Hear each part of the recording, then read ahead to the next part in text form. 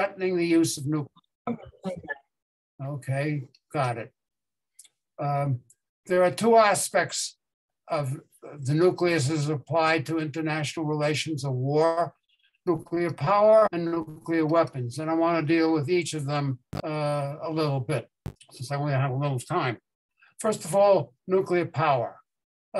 Ukraine has 4 operating nuclear power centers. It gets somewhere more than half of its electricity from nuclear energy. That's much more, for example, than Michigan. Michigan gets something like 30% of its electricity from nuclear energy. Ukraine gets more than that. In any case, each nuclear power center is covered with a big concrete shell, and there's a very deliberate attempt to destroy it by military action. The contents are more or less safe. However, there is still a lot of threats from a nuclear reactor. First of all, there is the reactor itself. It's very hot inside, and there's a necessity of keeping things cool. Keeping things cool requires circulation of water and electrical power. If the electrical power is cut off in any way over a short period of time, you will have an overheat, you'll have gases released, you'll have an explosion, which may or may not rupture the concrete shell and disperse radioactive materials all over the place. Let me remind you, we have no control over the winds. We don't know which way the radioactive stuff will go. It could go to the bad guys, it could go to the good guys, it could go anywhere. The other problem with nuclear power, of course, is outside of the nuclear reactor itself is a cooling pond, because the nuclear fuel rods, after they've used a certain amount of their fuel, are too hot to handle. And by hot, I mean both thermal heat and I mean radiation. And so they're put in pools to cool off. And the cooling off may take several years. Now, if in the process of the war, a shell were to hit the nuclear cooling pool and disrupt some of those cooling fuel rods, again, radioactivity will be spread all over the place. Let me remind you, of course, of what happened when a reactor did go. There's a non-functioning reactor in Ukraine, which I suspect you've all heard of, and that's the Chernobyl reactor. The Chernobyl reactor has been dead for a long time. That doesn't mean it's harmless. There's still a lot of hot stuff in and around it. It's all protected by a shell. It's protected by cooling water, which requires cooling electricity. If any of that is disrupted and the fuel rods get too hot, again, they can disperse and travel all over Europe. I suspect some of you are old enough to remember what happened when Chernobyl went to hell. And radioactivity went as far as Sweden, covered a good part of what was then the Soviet Union, and it covered a bit of Western Europe as well. It was not funny. In any case, there has been fighting on the Chernobyl campus. There are rumors, which I have heard mixed feelings about, that Russian soldiers were digging trenches in the grounds around the Chernobyl reactor, and some of them got sufficiently radio poisoned that they had to go to a hospital in Belarus. I've heard contradicting reports about that, so I don't know if it's true. But in any case,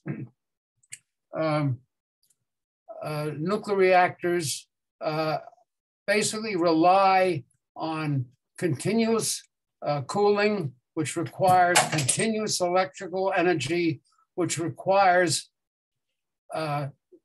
staff who are knowledgeable to keep eyes on things. Now, so far, all of the Ukrainian reactors are still being monitored by the International Atomic Energy Agency. And that agency claims that there's nothing to worry about so far. The staff at the Chernobyl were kept on duty for something like over a week. The Russians took control of it, didn't let the staff leave because they had no staff to replace it. And without staff, the situation could have gone to hell, which is something you don't want to admit. So all in all, war is not good for nuclear power. And as nuclear power becomes more and more prevalent, it becomes more and more dangerous. This is not to say that I'm a critic of nuclear power. Every other source of energy is also a source of danger to its surroundings, and war is not good for anybody, including power stations. And now let me turn to what's really frightening, nuclear weapons. Let me remind you that after the World War II, we had nuclear weapons, the Soviets did not. Nobody knew how many we had. Actually, we had the number we had at the time where you could count on one hand, but nobody knew that. And so we were afraid that the Soviets were going to, they were marching west, they'd conquered Berlin. There was fear that they were going to march to the British Channel. What was going to stop them from marching to the British Channel? They had their army, we didn't. We demobilized very fast after the war. We're quote a democracy. Our people wanted to go home. The Soviets were able to make sure that they kept their armed forces intact for a much longer time. And so the feeling was that nuclear weapons was prevented Stalin from marching west. Soon enough, the Soviets also got nuclear weapons. So now you had both parties with nuclear weapons. And now we confronted the possibility of mutual destruction, the so-called MAD, mutually assured destruction. And so for a long period of time, people thought that nuclear weapons was a way of guaranteeing peace, because the destruction offered by nuclear weapons was so horrific and so universal that no sane person would contemplate going to war if any possibility existed of nuclear weapons being used. You notice I use the word sane. That's something that we can't guarantee, unfortunately. In any case, so we both had large-scale strategic nuclear weapons, and then the fear was, okay, the mutual assured destruction would keep us from using nuclear weapons, but then there's the Soviets still had a massive land army, and there was the fear that the Soviets would march through Germany, the so-called Fulda Gap, and there would be a Soviet tank army which would strike out, and by this time we had nothing to stop it. And so we rapidly developed an alternative weapon, what's called tactical nuclear weapons, small-scale nuclear weapons. Now, when I say small scale, these still have the power of destructive power greater than Hiroshima or Nagasaki. You've all seen pictures of what one bomb did in Hiroshima or Nagasaki. So the idea was that a tactical nuclear weapon would be useful to stop a massive tank attack. What were tactical nuclear weapons? At first, they were bombs to be dropped from aircraft. Later on, they became shells to be fired from large cannons. They even had a small enough nuclear weapon which could be fired from something like a bazooka, a tripod-mounted tube in which you had a small rocket and you had a small nuclear weapon on that. So you had aircraft, you had missiles, and that was the way things were. Meanwhile, the strategic weapons, they kept on expanding, and not only were they launchable from land, they became launchable from air, they became launchable from the sea. So you had submarine launch intercontinental missiles, you had land-based intercontinental missiles, and of course you had large aircraft which could fly intercontinental. So eventually the Cold War stopped, and people relaxed about nuclear weapons. And towards the end of the Cold War, school children had to have exercises, duck and cover. Since the end of the Cold War, since say the 1990s or 2000, those exercises don't exist anymore. Everybody's forgotten about nuclear weapons. And we had at one time thousands of tactical nuclear weapons. By this time, we have hundreds of tactical nuclear weapons. To the best of what I can find out, the US has something around 100 tactical nuclear weapons based in Europe. They are based in American air bases in Italy, Germany, the Netherlands, I forgot the others, but in any case, something in American air, and Turkey. So we have tactical nuclear bombs based on aircraft which are based in American air bases in Europe, but the bombs are not loaded on the aircraft. The bombs are in underground storages, sealed, and the bombs themselves, the fuses and all that are locked, and only the American soldiers present there have the codes to unleash them. So there we sat for a number of years. People forgot about nuclear weapons. It was assumed that MAD operate. What is MAD? M-A-D, mutual assured destruction. The fact that strategic nuclear weapons could render such horrendous damage, nobody would go to war. Now it turns out the Ukrainian situation seems to indicate another possibility. The existence of the fear of the use of nuclear weapons would allow people to go to war with conventional weapons. And that's what we seem to be happening right now in Russia, or the Russian-Ukrainian situation. The first hint of all this that I know of was when Putin sort of thought, I have nuclear weapons and they can do an awful lot of damage. You guys better treat me respectably. And then later on, he started talking about a tremendous amount of damage his nuclear weapons could do. And that brings us to the following questions. Russia has an enormous stock of intercontinental nuclear weapons. They are used to keep the peace between the major nuclear powers, namely Russia, China, the US, and to a lesser extent, France and Britain. The other nations which have nuclear weapons, India, Pakistan, Israel, we don't consider them in this context here. That certainly they have not been rattled around as a threats to any of the major powers. But the threat of mutual annihilation with the exchange of strategic nuclear weapons seems to have kept the peace, MAD, mutual assured destruction. The fact remains that these major nuclear weapons are so placed that no first strike could wipe them out. So that if, say, the Russia were to launch a major attack against the US, it would do an enormous amount of damage, but Russia would not escape a similar amount of damage or more. So everything is nice and cool, and it's been nice and cool for 20 years.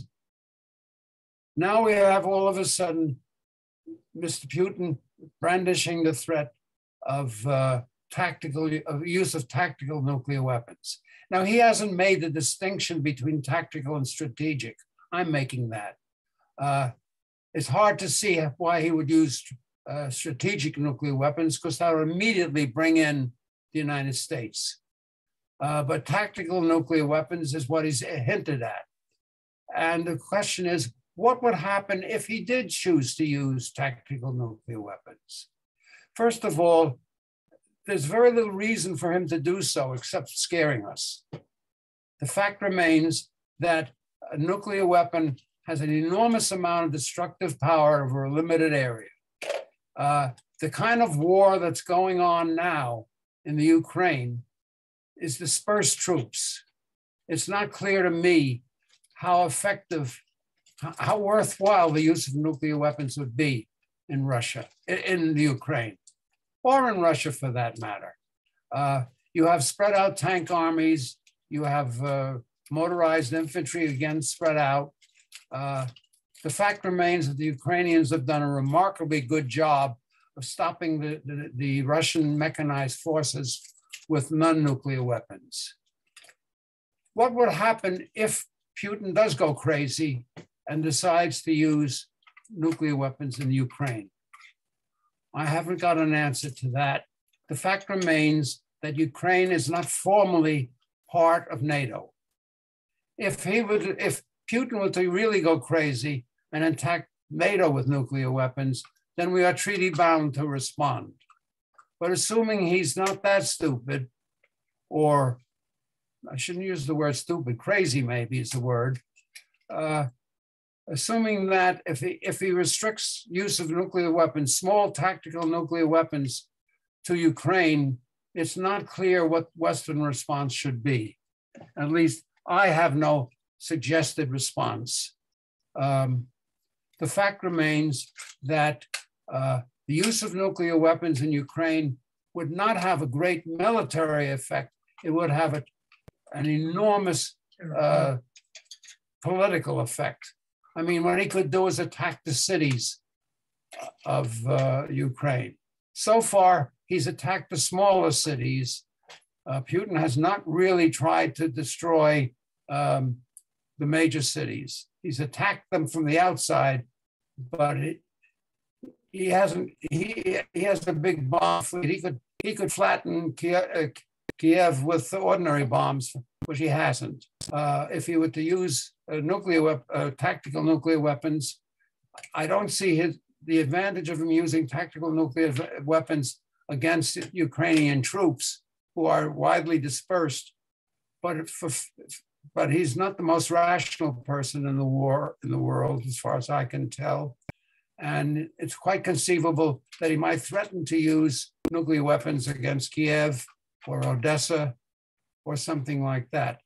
In other words, if you don't stop fighting, I will destroy your cities and, of course, an enormous amount of civilian population. Frankly, I don't put that beyond him. And the question, of course, is what would the West's response be?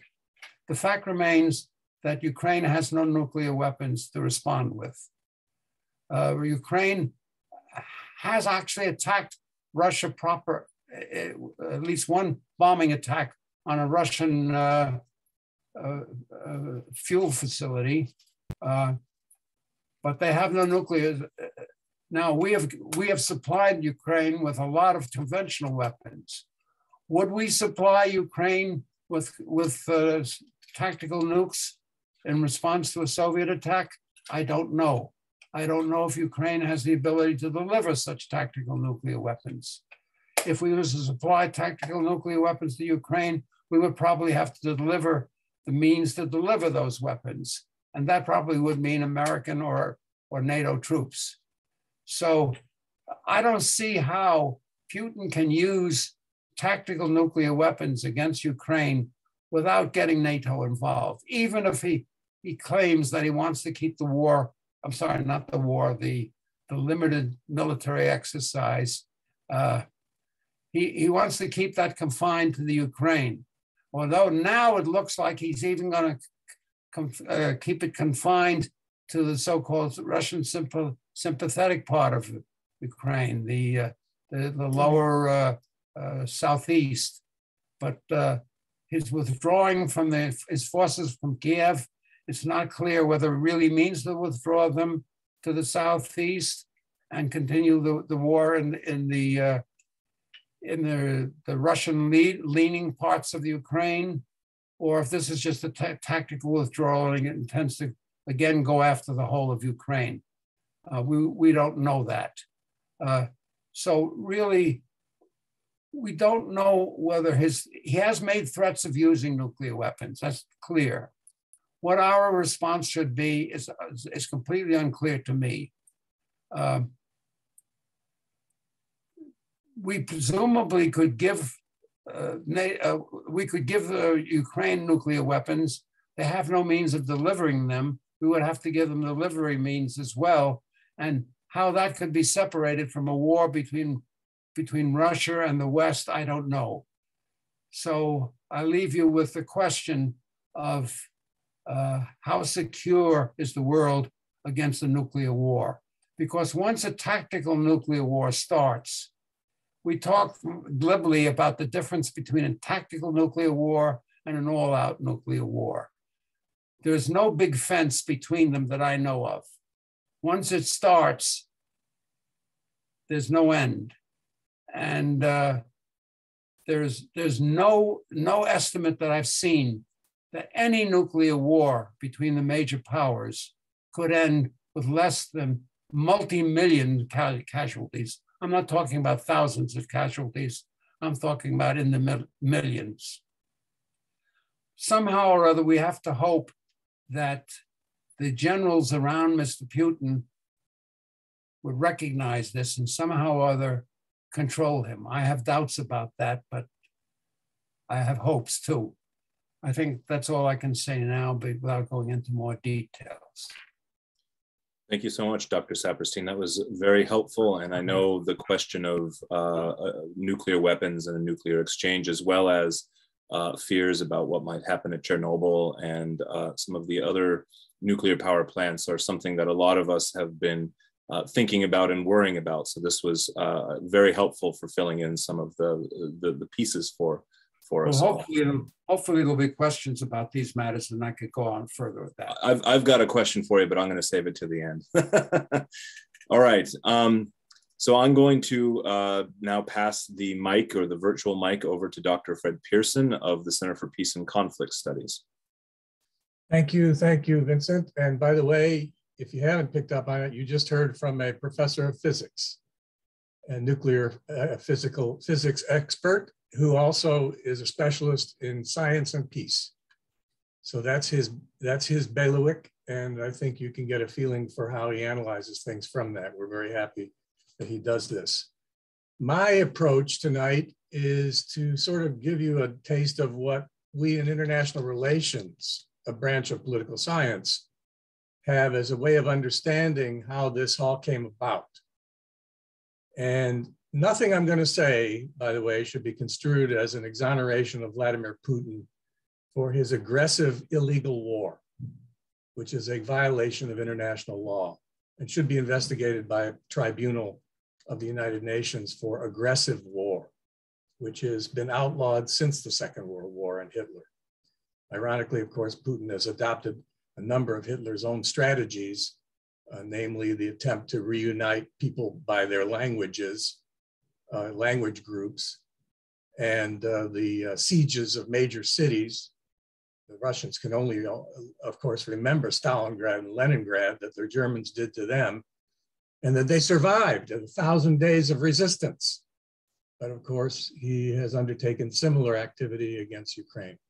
So really what goes around comes around, and it's very, very disturbing. But what I'm trying to do here will be to give you some understanding of the processes at work that led to this outcome, which might have even happened along these lines if Putin had never come to power, is a point I want to make.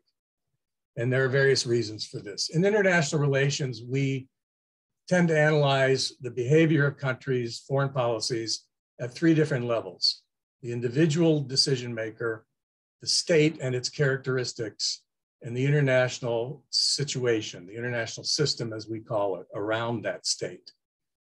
And of course, you have Putin at the individual level, and he makes a difference, of course, with his ultra-nationalism and his aggressive brutality. He's a disturber, shall we say, a disruptor. And we saw that in the American elections. We've seen that in his relationship to the EU, and so on, and of course to NATO. So he is a disruptor of the Western powers that may compete with him. But beyond that, I think there's important things to know about Russia itself and its situation and the way it came to this situation. We know that in World War II, of course, the Russians fought tremendously bitter battles with the Germans, lost something like the Soviet Union lost 20 million or so people in that war. 20 million is the casualty figure normally given. By the way, the bulk of those appears to have been Ukrainians in being the victimized population of the invasion. The invasions came through Ukraine. The Hitler invasion, by the way, is not the first. Napoleon in the 19th century, as we all, of course, also know, invaded Russia from the West and through this path of the Ukraine. So for Russia, the Ukraine represents an interest, shall we say, of concern. Who controls it and what paths are taken through it, invasion routes. It's also worthwhile noting that President Zelensky has been compared to Winston Churchill recently for his inspirational leadership, and rightly so. But Churchill himself, this needs to be understood, sanctioned, that is approved, formally approved, of Russian control of Eastern Europe. Not well known, not well understood, but in Churchill's memoirs, he tells of sitting with Stalin alone at one of the wartime conferences before Roosevelt arrived by ship. And the two of these guys were together. They didn't like each other. They didn't trust each other. They were hostile. They sat alone with their interpreters, Churchill describes, and they had pieces of slips of paper on a table. And on each slip of paper, this is, I think, at Yalta, which would be ironic since Yalta is part of Crimea. In each piece of paper was a name of a country of Eastern Europe: Bulgaria, Romania, Poland. Greece was on the table too, all the way on up to Czechoslovakia, and Hungary. And on each piece of paper was a ratio written: 60-40, 70-30, 80-20, 90-10. What these ratios represented was the degree of Russian or British control of these countries post-war. And Churchill points out that in Greece, it was 90-10 British. Bulgaria, Romania, those countries to the south, 90-10 Russia. The further north you went, it was like 70-30 in Hungary and 60-40 in Czechoslovakia, 50-50 in Poland. They turned to each other. Stalin took the papers and checked off each one, passed them back to Churchill, who checked them off. And Churchill said to Stalin, "What do you think we should do with these? Should we burn these? Because it's rather embarrassing to sit there with the fate of countries and check marks and ratios." And Stalin said, "No, you keep them. You keep them." And what he meant by that was, this is a deal. It's a deal. We understand each other. We'll control these, you control that. When the Greek Civil War broke out, complete misunderstanding. The West thought that Stalin was in favor of the Greek communists fighting the anti-communists and the royalists in Greece. And it turned out to have been Marshal Tito in Yugoslavia for the own local reasons. Stalin kept to the agreement. He did not support the Greek communists. Churchill, ironically, later showed up in Fulton, Missouri, in the Truman administration, to give a famous speech at Westminster College called the Iron Curtain Speech, where he lamented how an Iron Curtain had descended upon Europe and divided it east and west. So there's more to Churchill than meets the eye in terms of Russian relationship. And the Russians remembered the arrangements in a way post-war. And they, of course, became somewhat recognized as a major power, a superpower along the way, only to have the whole thing fall apart in the 90s. By the way, in the 50s, I should say, before we got to the 90s, 1955, another incident of interest. Germany was not initially part of NATO in 1949. NATO was not defining who the enemy was. It was assumed, of course, that the Soviet Union might be an enemy, as Dr. Saperstein had pointed out, the potential for expansion. But they had just fought Germany. And it was not, and Germany was divided, and Germany was not an initial member of NATO. In 1955, the Eisenhower administration, with a hardline Secretary of State, John Foster Dulles, decided to put West Germany into NATO.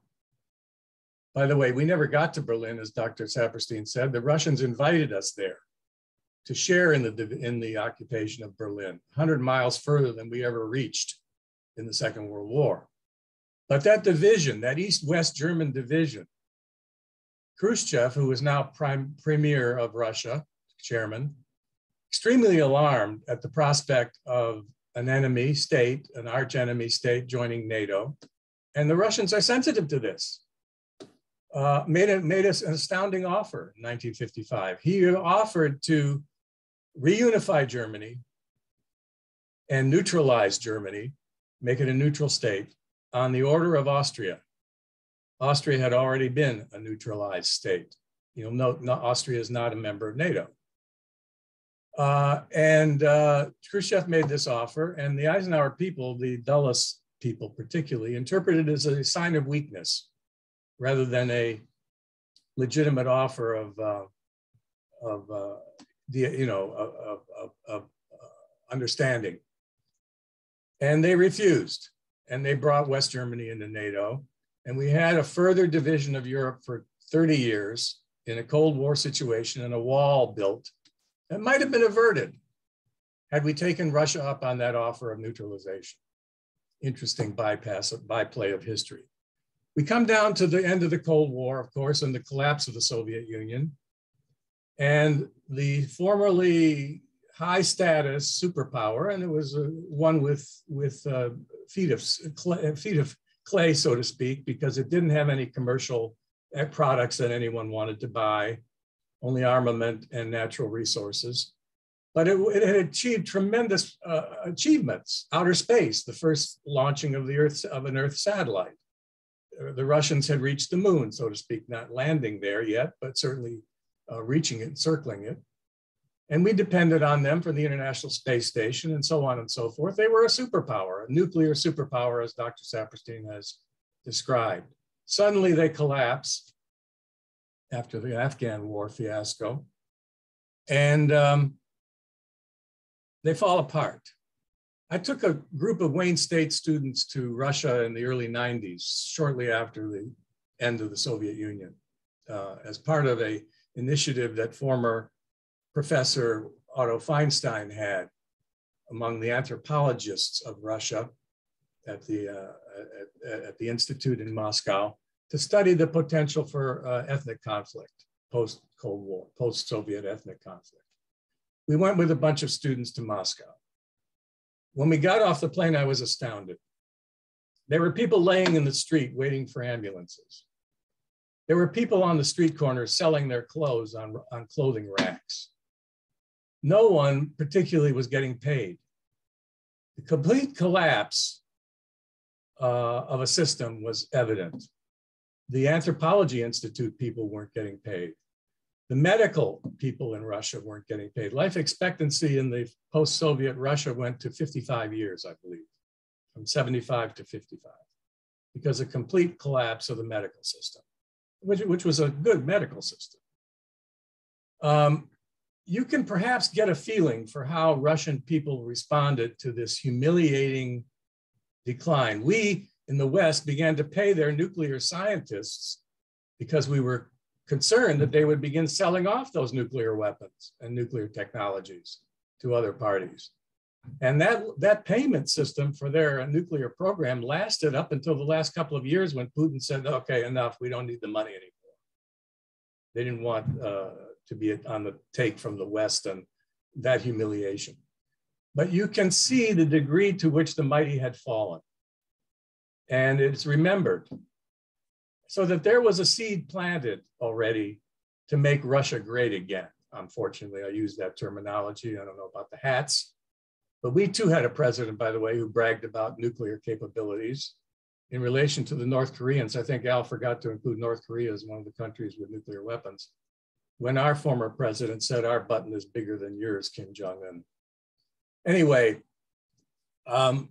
this situation of humiliation was ripe for an authoritarian leader to take over. I saw a taste of the authoritarianism when we were in Moscow. The Russians were already having fomented protests and proto-insurgency going on in the Yeltsin years. And they were able to search every hotel room in Moscow in one night with their civil militia coming into the hotels. They came into ours.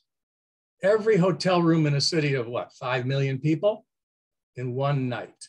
That capability of forced repression was on display in the Moscow streets. There are two key international relations concepts that I want to mention that apply to explain why Russia is moving in the direction that it is. And the public opinion polls in Russia appear to show, I say appear because we don't know how reliable the polling is, appear to show quite a bit of support for Putin, a large amount of support for Putin, even in these awful times. Two key international relations concepts that apply here. One is the principle of territoriality. One of the key factors in every war that we know of, international wars, is territory. Vincent Artman may understand here as a geographer. Territoriality is crucial in understanding international warfare. What I mean by this is very often a major power competitive with another major power comes quite close to the border of that other major power. And we've seen repeated incidents where that happens, where war breaks out or nearly breaks out, no matter who the leader. The first incident I would mention is Korea, the Korean War, where the United States got into a major shooting war with China. Yes, the United States has fought a war with China, and it wasn't pleasant. We got too close to the North Korean-Chinese border when we were saving the South Koreans from the North Korean invasion, expelling the North Korean troops, and we made the mistake of following them into North Korea to try to eradicate the regime. And the Chinese immediately started warning us through third parties that if we come to the Yalu River and cross the Yalu River, they will have no choice but to come into the war.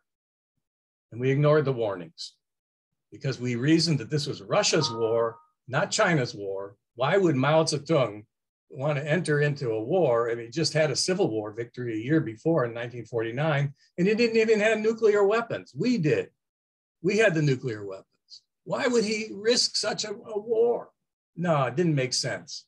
The psychologists tell us about cognitive dissonance and the inability to believe information that contradicts your expectations.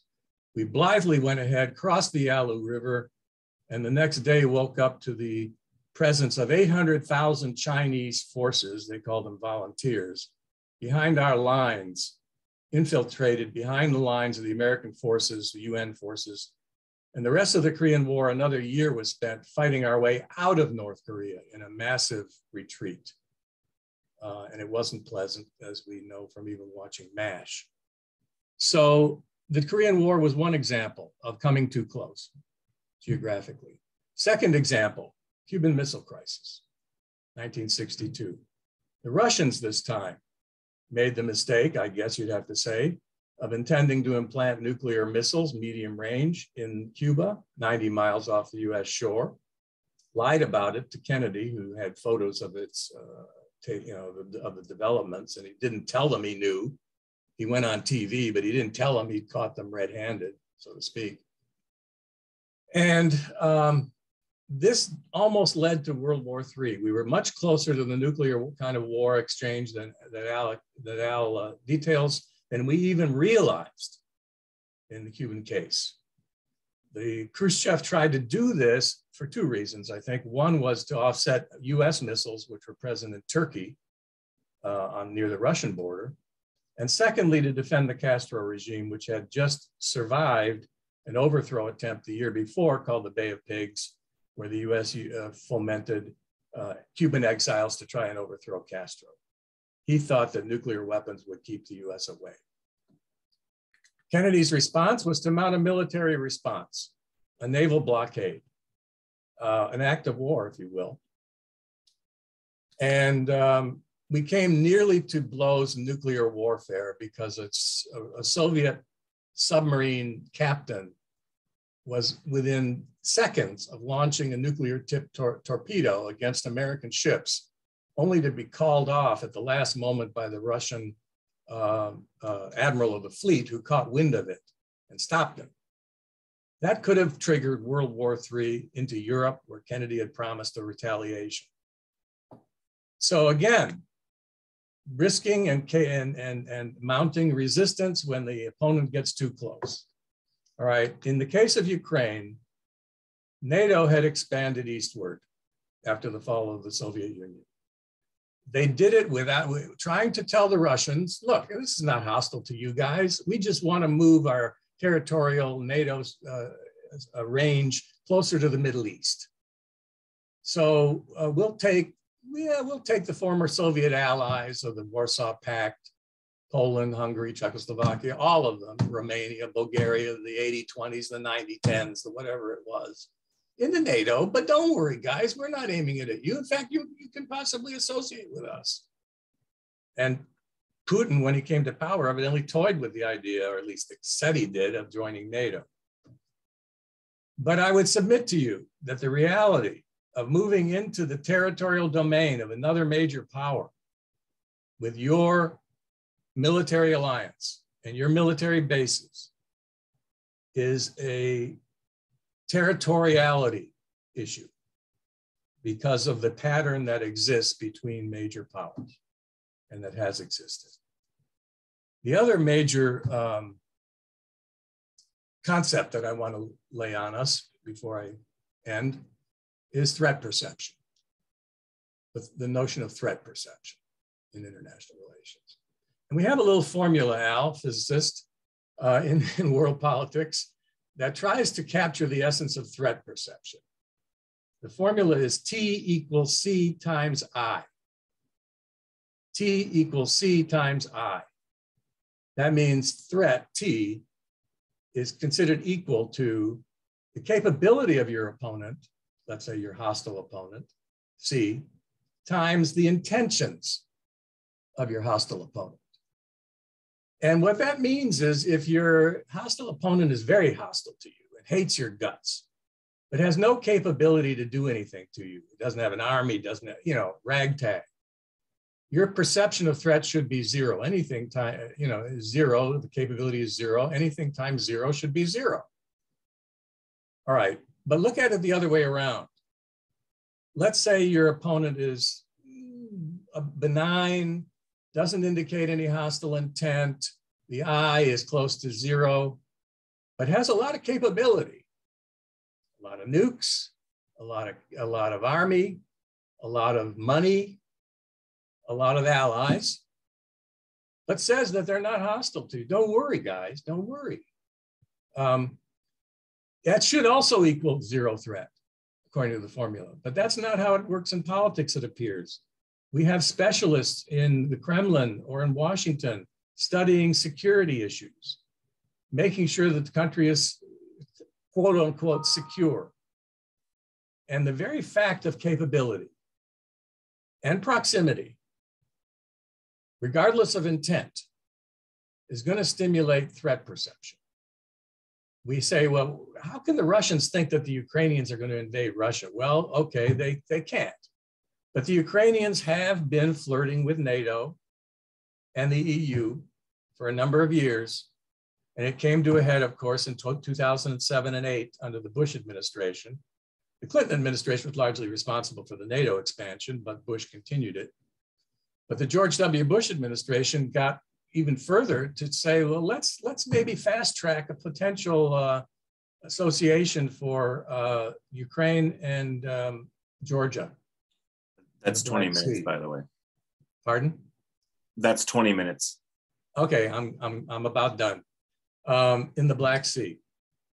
That kicked it off for Putin in 2008. He invaded Georgia on the pretense of peacekeeping, if you will, between the Abkhazians and the Ossetians against the Georgian government. And he peeled off the northern provinces of Georgia in 2008.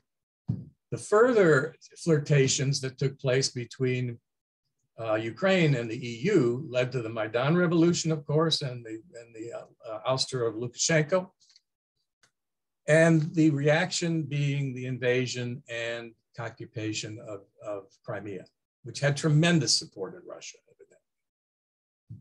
So I will say that we could have expected these ultra-nationalist responses from Russia, perhaps even without a Putin, at some point, when they got their stuff together and figured, well, we made agreements, but we can tear them up, which is a bad thing to do and an illegal thing to have done with Ukraine. They had agreed to denuclearize Ukraine.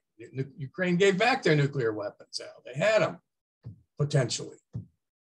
But the Russians made that deal for Ukraine's security. So did the West back it up, but nobody has stood up for it. And the Russians eventually tore it up.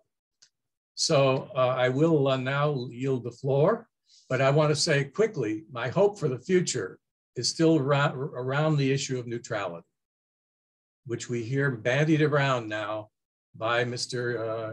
Zelensky as a potential condition that he would tolerate. If there were strong security guarantees for Ukraine, Ukraine could be neutral. I want to submit the potential of the Finland model. We can discuss it further. It's sometimes ridiculed. It's called Finlandization. Even Finland, however, now is shaken to maybe dabble with joining NATO because of Putin's aggression. So Vincent, take it away. Thank you very much, Dr. Pearson. I'll turn things over right now then to Dr. Victor Berlacca of the School of Social Work.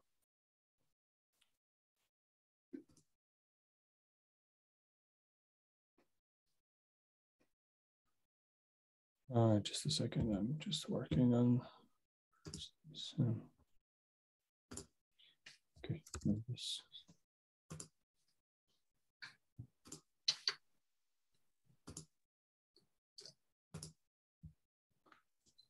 Okay,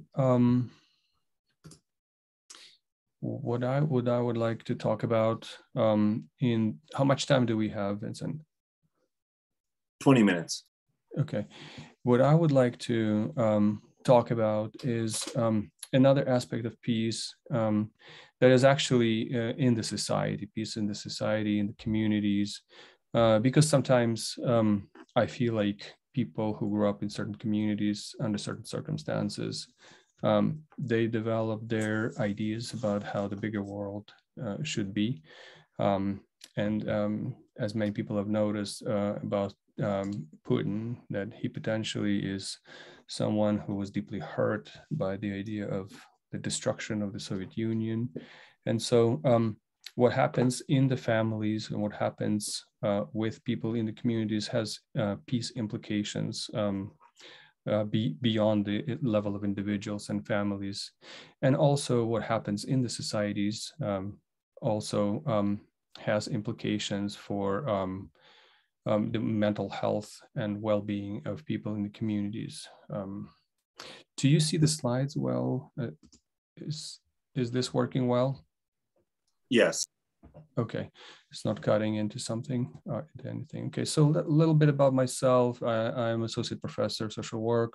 I work at the School of Social Work, Wayne State University. I have a deep connection to Ukraine. I was born there, grew up there, and I had a full career in Ukraine prior to coming to United States. And most of my career I was working with capacity building projects in Ukraine, Russia, Moldova, and Kyrgyzstan. So, so the things that are happening today, it's not only about my motherland, but it's also about decades of work that we have done in that part of the world, essentially building up a lot of healthcare institutions and social institutions in these countries. And so we built up social work programs, programs for preventing child abuse, programs for children with disabilities,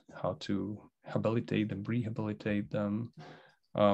We build programs to prevent substance abuse among children and adolescents. We also trained hundreds of young Ukrainian researchers on ways to do substance use research in Ukraine. Lately, I've been working with evidence-based interventions for war veterans and trauma survivors in Ukraine and neighboring countries. And then as well as crisis intervention for children and families. And one of the last projects that I'm doing with colleagues from Ukraine is strengthening the mental health services in Ukraine, and we're currently developing a Ukrainian training course on DSM-5 manual for mental health disorders. So a little bit back in time. So this is from one of the studies that with the data set from 2013. So even before the 2014. So here we can see the impact on different things like alcohol use frequency, how it correlates positively with negative parenting, and how it reduces the ability of parents to provide positive parenting, being involved with children. And so here we see the impact of balanced family functioning, family flexibility, family cohesion on parenting practices, right? So you can see that the good family correlates with positive parenting, and problems in the family impact negatively, influence the parenting skills. So parents in these families are more likely to use corporal punishment, inconsistent parenting, and poor monitoring of their children. And then, of course, look here. This is intimate partner violence. So the violence, more violence in the home, impacts the ability of parents to be good parents.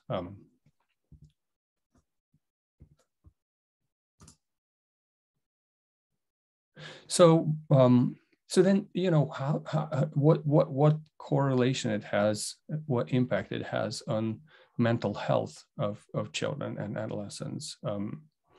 So internalizing symptomatology, which is essentially anxiety, depression, and somatic complaints, depends on maternal depression. And it depends on lower use of positive parenting, and then poor child monitoring and supervision. The external problems that children may have, this is when they become violent, when they break the rules, when they engage in illegal substance use, is also associated with such things as parent unemployment, single parenting if the mother is a widow or divorced, lack of positive parenting, poor monitoring, corporal punishment. So here's some data, which is just a visual. And this is also before the war. This is actually from 2005. We can see that the research shows that every third Ukrainian has had some kind of mental illness during their lifetime, as opposed to the global statistics, where about every fourth person had some mental health problems. So high prevalence of mental health problems. And in some of the research, we can see that maybe this has been related with historical traumas, things like persecutions from Russia, inability to use your own culture, your own language, things like Holodomor, which is a famine, when in a lot of families, like in my families, where my grandmother was one of 7 children that survived this famine, when essentially Russian communists came and took all the food from them. They took their businesses too and resettled them to other parts of the Soviet Union. So there was this, then there was a war, then there was Stalin regime, and then there were a lot of things happening, turmoils happening in the Ukrainian society after independence. In addition to that, we looked at how do Ukrainians seek professional mental health, and we discovered that attitudes and beliefs are of importance. There is a lot of stigma about seeking mental health in Ukraine, and that mental health, professional mental help is not commonly accepted by Ukrainians. When we asked Ukrainians with mental illnesses, they said that we feel like Ukrainian doctors, they don't have enough empathy. We don't trust them. We don't trust them that they have professional skills and that they'll be able to help us. So we think that this is useful pretty much.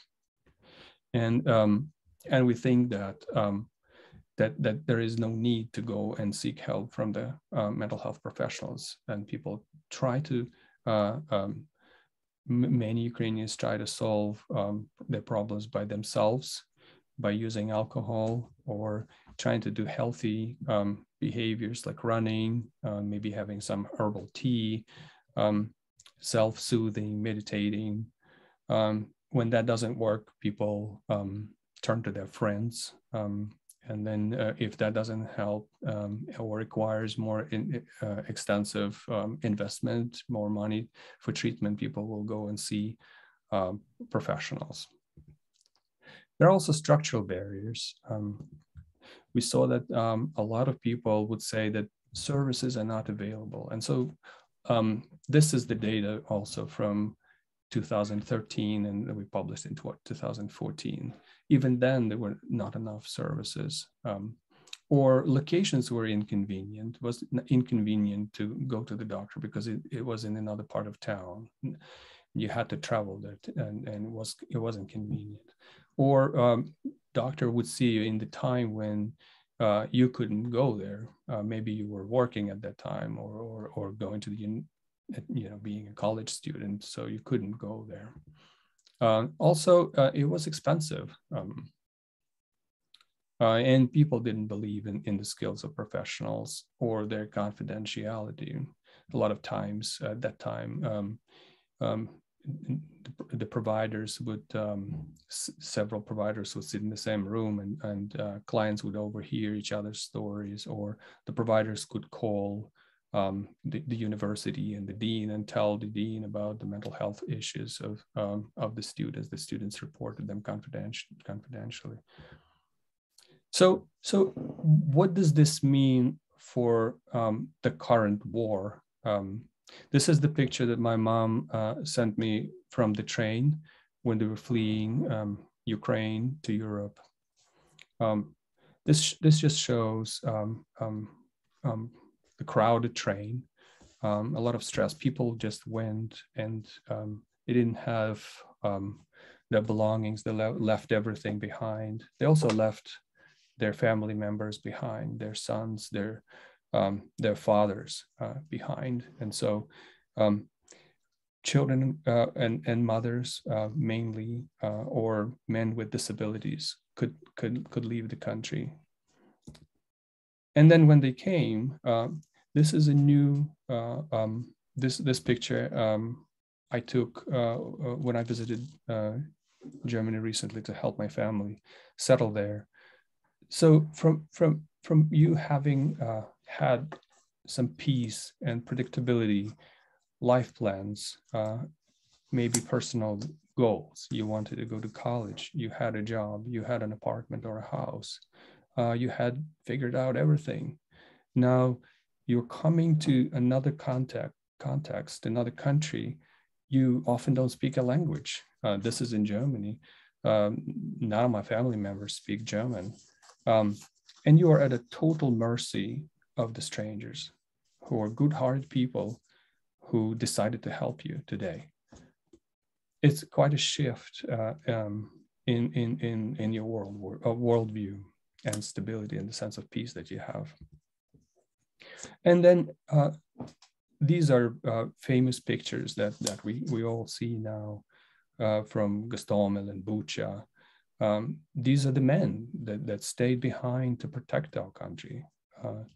And so what they see these days, these weeks, is going to change the way they perceive the world, their values, their sense of safety. So looking back at this research and knowing that the victimization, intimate partner violence is an issue, we can we can think that, what are the implications of what's going on right now for the mental health services and mental well-being of the Ukrainian people. So even here we can see this is not an exhaustive list of things, but substance use, family functioning, domestic violence, affecting parenting, with the effects on mental health of children. Some of the things that come to mind have to do with losses and trauma in families. People have lost their loved ones.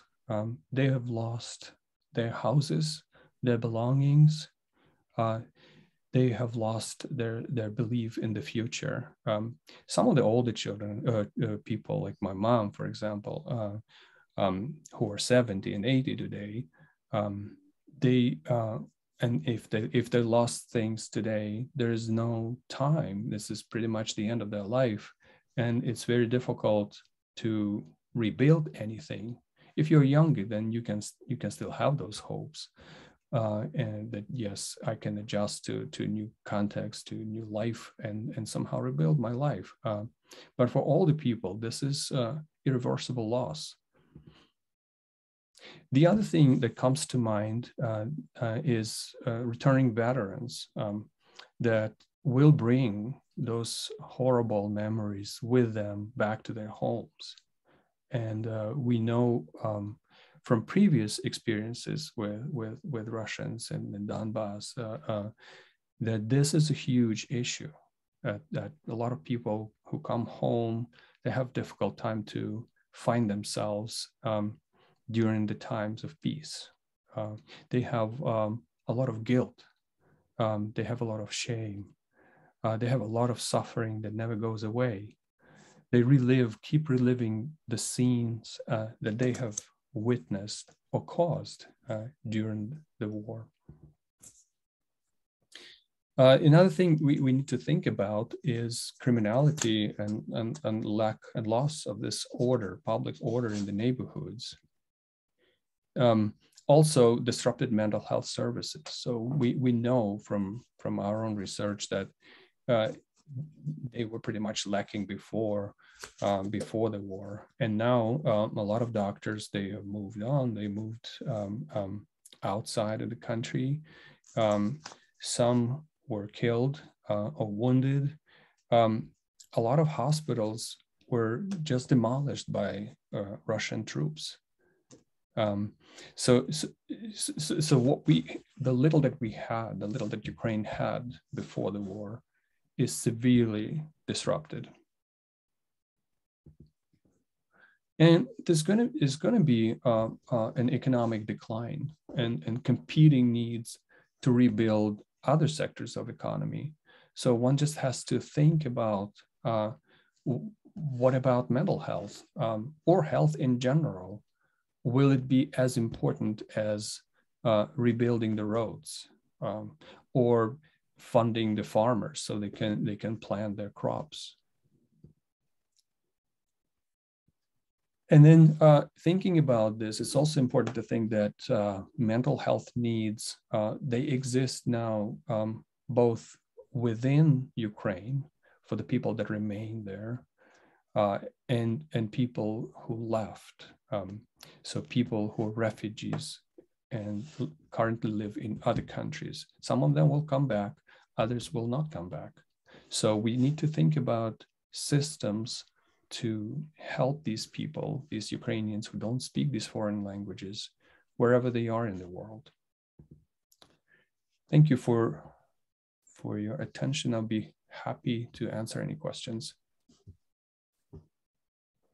Wonderful, thank you so much. And we have quite a few questions actually that I have been diligently, hopefully copying here. So what I am going to try to do is group them together a little bit because there are several that each different presenter sort of has. I'm going to start with Dr. Saperstein. And there are two questions that came up during the discussion that I think you can address. The one that I had was whether or not you think that what is happening with Russia right now, as you said, kind of using the nuclear threat as a cover for carrying out conventional attacks, which sort of is the opposite logic that we would expect. What effect do you think that this is going to have on nuclear proliferation worldwide? Will we see smaller powers rushing to get nuclear weapons again to try to defend themselves? And then the second question, I think, was from Natalia Melnichuk. And she was asking whether you could offer any insight into how the decision to launch nuclear weapons is made in Russia, who holds the launch keys, how many different people does it take to launch a weapon there, and that sort of thing. Answer that first. I have no information on that at all. I doubt if very many people in the West really know that. We know the American system, and frankly, it's not exactly clear that the American system would function as it's designed to function. In other words, if we had a crazy president like the previous one, it's quite conceivable that somewhere down the chain between his order to push the button and the actual launching of the missiles, somewhere along the line, hopefully it would not be carried out. Not true in That, Russia. I have no way of knowing whether that would be true in Russia. I tend to doubt it, but I don't really know. The other question was Expansion of nuclear weapons. nuclear power, nuclear weapons, and it's the desire to have them to protect themselves from others. The best example I have is North Korea and perhaps Israel. And going a little further, perhaps India and Pakistan, each having nuclear weapons. I mean, India and Pakistan, as far as I know, the only threats is from each other. I mean, there have been border clashes between India and China, but I don't think India visualizes dismemberment because of China. But North Korea is ready. so India and Pakistan is one pair, and North Korea is another. North Korea is. Now, there are countries that have had nuclear weapons that have given them up. The saddest case, presumably, is Ukraine itself. There's a lot of speculation as to if Ukraine still had the Soviet era nuclear weapons that it once had, would Putin have attacked it? People can doubt that, but in any case, that's an unanswerable question. South Africa gave up its nuclear weapons. Enough. Okay, that's very helpful. Thank you. I'm going to move on just because we have so many other questions. Let's see. I want to maybe ask Dr. Pearson to address quite a few of the questions that were all sort of along a similar theme, which was sort of, whose security and whose territory count, right? You talked a lot about how Russia viewed its security threats and how it reacted. But quite a few people, myself included, piped up and said, well, but Poland exists and Ukraine exists and the Baltic states exist. And so how do we square that circle? NATO itself, right, is made up of countries that have a security calculus. And, again, how come it's always sort of Russia's interests that get put on the table as being the ones that we need to pay attention to? Right, and the same question might be asked about US and Cuba, US and Venezuela, US and all kinds of countries in our midst, in our near abroad. There's an imbalance of power. And unfortunately, although the Ukrainians have done a tremendous job of seemingly balancing off what would have appeared to be a very, disadvantageous power position, yes, you do have a right to choice for alliance making if you're a sovereign state. But you should also calculate carefully the implications. Where are you on the map? unfortunately, many of the states that we're talking about, Ukraine, Poland, come to mind, especially because my ancestors had some dealings there, were on the map and they were off the map. They were on the map and they were off the map. Their history has been a bouncing ball between Germany and Russia in the modern age. A little bit of France before that probably, but Germany and Russia. And by the way, the Russians still conceive of the Germans as the heart of the EU. And for better or worse, yes, they'll have a pipeline to them. But I think they're a little sensitive about Germany's presence in the East. Again, when Germany quickly recognized the former Yugoslav republics to the disadvantage of Russia's favorite, longtime favorite, Serbia, the Russians responded very hostily. And so did the Serbs, unfortunately, in a genocidal response. So you have to calculate, what are the repercussions of my moves? Yes, I can join alliances. Yes, I can declare independence. But can I sustain it? Or can it be sustained without destabilizing the whole area and the whole region? And I hope that the states that make these calculations are weighing all sides. The Finns, as I started to mention, have come to terms with a certain position. They were occupied. They were annexed. They fought back gamely in what was called the Winter War of 1940. But they lost to the Russians at that time, as Russia tried to buffer themselves against the Nazis and the Germans. And the Finns came to terms with their location and their situation. They have emerged as a very westernized, very prosperous, very democratic state. But they do make sure to check everything out with Moscow before they do make major moves. At least that's been their pattern along the way. Now we can say that it may or may not hold for the long term, but it is a model which you can also maybe look to as well as alliance, because alliance has connotations and creates hostilities in that old calculus of C times I. It might defend you in the end, and you might need it. Poland certainly has been invaded and split between the Soviets and the Germans at times. And the Ukrainians have been in and out of independence at times. I can't even find my ancestors' village, whether it was in Poland or Ukraine. I'm not even sure. It was wiped off the map. But this is all part of the country's real history, and their neighborhood has to be taken into account. Some of the neighborhoods are tough neighborhoods. That's a very unfortunate situation.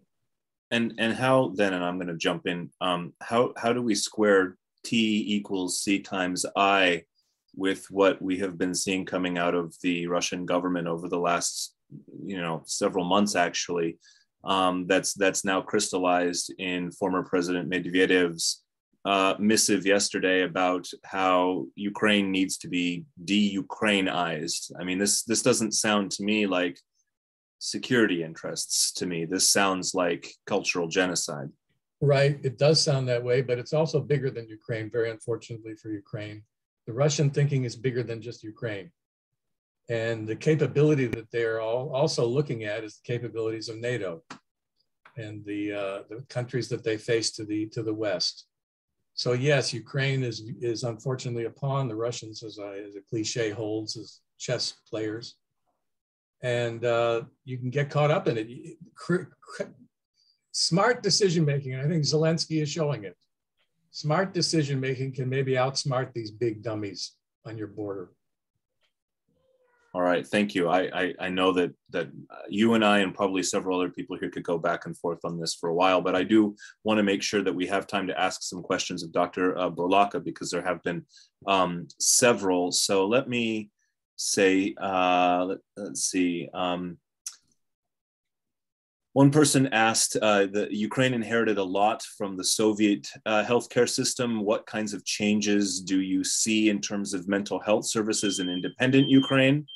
And another person, maybe coming from that, has also asked that you've read critiques from colleagues who study humanitarianism that large aid and relief organizations sometimes focus too much on counseling and empowerment to the exclusion of food and shelter and refugee crises. From your perspective, what are the best practices for supporting mental health in acute crises like this? So I think maybe those are maybe two linked questions in some ways. Thank you. Yeah, definitely. This is we are all we know this will be over sooner or later, and I want to believe that crisis is also something that gives us opportunities. And one of the things that we know was a problem is the legacy, the Soviet legacy in the healthcare system, and including corruption, including old ways of dealing with things and awarding contracts and money, all of that hopefully will go away with after the war ends. And so I'm hoping that the new government will be more decisive and base their decisions on the best knowledge that exists in the world about how to set up healthcare systems, including mental health systems, and that maybe we can start from scratch in terms of building the integrated services, health and mental health, and also integrated training with practice and implement evidence-based practice. So I want to see as a comprehensive plan that includes physical and mental health needs in the future, and deep integration with training programs that will be implemented. So like a new generation of healthcare in Ukraine, kind of like a jump start of the whole system. That's what I want to see. Coming to the next question of about there is one that is how to respond to crisis in the most effective way. We know from our own human experience and from things like Maslow pyramid that there are more fundamental needs, immediate needs, and then more advanced needs. So when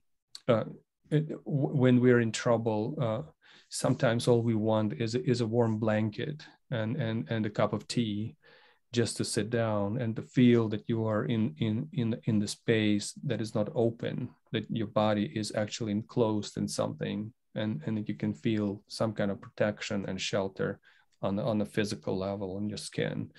And going from that, so definitely the primary things in such situations would be giving people food, giving people water, letting them breathe fresh air, getting them enough sleep. So these kind of basic things, and then maybe right after that, communicating to people a sense of security. You are safe. I'm with you. Oh gosh, it's hard to talk. But those are immediate things, of course, and you can't discard them. Now, I've seen different things that are happening right now. There are a lot of people with big hearts and they want to help. And I've seen a range of things that are being done. I have unfortunately seen very shallow efforts from international organizations, basically a dozen of cards with a little bit of advice to parents, maybe 4 lines on each card being disseminated through email, that kind of help, and then a lot of publicity about this, and I also know that some people actually went to the shelters and they went to the railway stations and they donated their time and they have talked to people, and they've taken care of people directly. And provided the basic needs for their basic needs and gave them water and food. So there is a range of things, and it's a big issue. I think right now a lot of people are doing a lot of things. What I would like to see at some point is a system where there could be some standards where people would do things that are evidence-based and they're tangible, that really matter, that we don't see a lot of shallow effort for which big grants are given away, but something, material that will help a lot of people with very little overhead costs. That is extremely important in this time and in the next future. Were there any other questions? There actually was another one for you that somebody wrote. Do you think that the incredible courage being demonstrated by Ukrainians now is at least partly due to the resilience built up through generations of trauma? The negative effects of trauma are unquestionable, but perhaps there is some hope. Mm-hmm.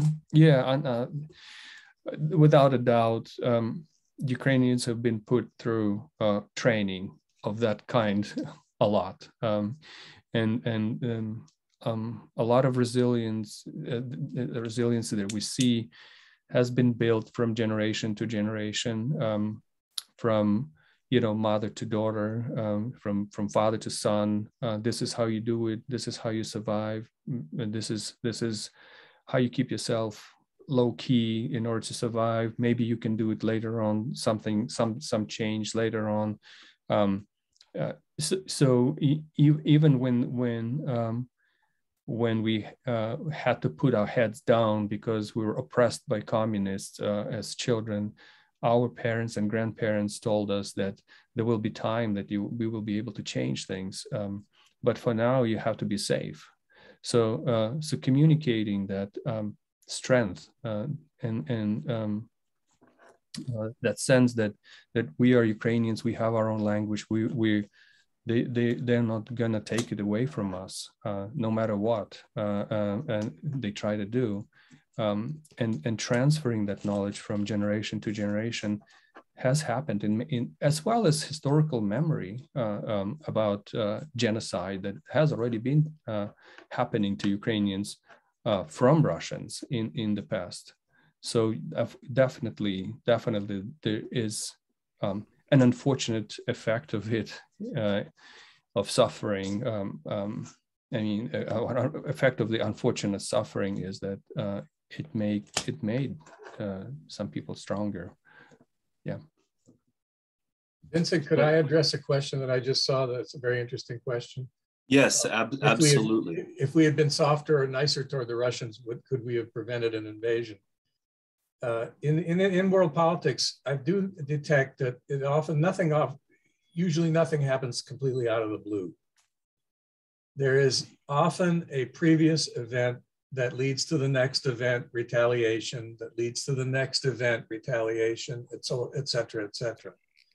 And in the case of the Ukraine invasion, I think that not enough attention was paid to how you make the Minsk agreement work. And they did come up with in the OSCE, which I think is still a hopeful institution, created during the Cold War to try to create East-West understandings in Europe, across the boundaries, across the lines, with all the countries, not just the Russians and the Americans, but the smaller countries represented and having impact. And I think that for better or worse, that agreement, it may have had its flaws, but it did seem to want to have a ceasefire in place in return for autonomy arrangements for the eastern provinces in Ukraine. Now, whether that was a good formula or not a good formula, I'm not equipped to fully say, but I think it should have been further explored and further followed up on by either, the Ukrainian officials before Zelensky, and by the NATO people and the Russians together consulting in the OSCE to try to make the thing work if it was at all a serious document, which I took it to be. And one other thing I'd point out about NATO, and it brings us to a little reality check about NATO. If you look at Article 5, the famous commitment that an attack on one is considered an attack on all, it doesn't then say what it's going to do about it. It says that the responding parties will determine their responses based on their own constitutional principles. It doesn't say we'll retaliate for nuclear right away. It doesn't say we'll be there with troops on the first day. It says we'll do what we think is best to defend each other. So there's a little bit of vagueness built in to the reliability of such an institution. They once asked a French general, "General, how can you assure that the United States will actually defend France if France is attacked?" He said, "I'm not worried about it. I'll take one American soldier, I'll put him at the front line, and I'll make sure he's killed on the first day. That would give me assurance that the Americans will be in the war." Well, that was a distasteful, kind of facetious, I suppose, response, but it did reflect the continuing issue in NATO, which is commitment, credibility, and how do you show it? And how do you show it without overbalancing what the other side takes as hostility? So this is something for all of us to consider for the future as we go along here, even those of us who rely on NATO, even the smaller countries that have come to join NATO. It is now almost 7:30 and I will have to leave because I have a meeting that I have to be at 8 o'clock. But I do note that there are a lot of people who are asking a lot of questions, and I am perfectly happy to stop the recording, but to leave the session running. If any of the people who are speakers or members of the audience wish to continue the conversation, and whenever the last of the speakers leaves, just end the session. If that's okay, if everyone would rather just close things off because everyone else has things to do, that's fine too. Somebody sent me a private message asking me if maybe I could leave things going. So if our speakers are willing to stay on for a couple minutes more and take more questions, that's great. Otherwise, I will close things off. So speakers, what say you? I have to go, unfortunately. So I will have Fair to enough. Yeah, absolutely. Well, maybe in that case,